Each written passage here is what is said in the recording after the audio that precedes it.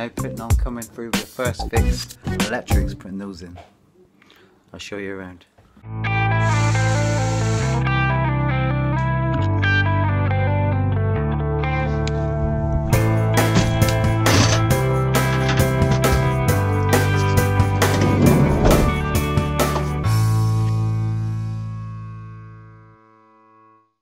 We're on a dormer conversion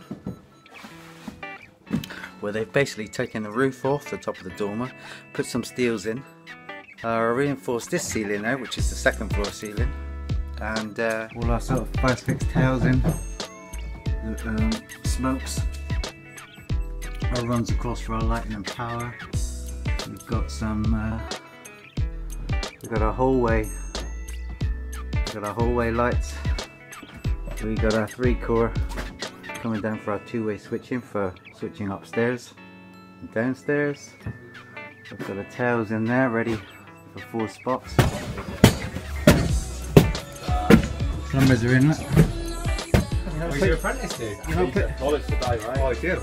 You don't put your pipe through my hose here. Someone's got a few pipes in here. That's an ideal that we get a few pipes through here. An ideal that. Putting in this stuff called Celtex. It's about 100mm.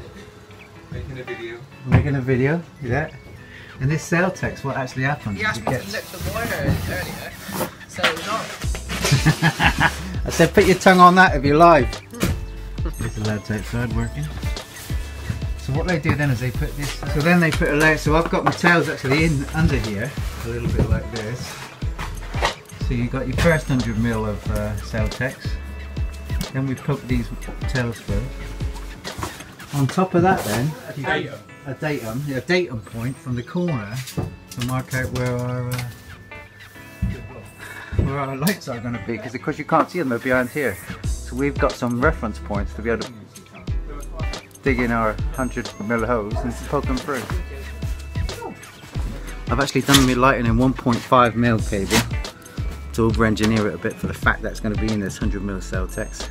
I've done a cable coax and I may show you that again on another video. But yeah, it's coming on. The boys are busy. We're all busy here doing the first fix. Plumber's got his pipes in, ready for radiators up here.